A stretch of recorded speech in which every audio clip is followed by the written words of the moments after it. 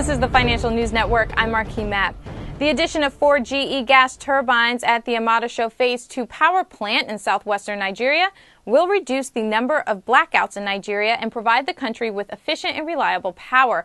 The plant will use primarily natural gas. The addition should add about 500 milliwatts of power to Nigeria's grid when it opens in 2013, and the government has set a target to add 35,000 milliwatts of new electricity over the next 10 years. Jay Wileman, region executive of Africa for GE Energy, said, quote, "As Omotosho Phase 2 illustrates, Nigeria continues to invest in its infrastructure to drive economic growth. An increased supply of reliable energy also is critical to support the country's efforts to enhance the standard of its living for all of its citizens."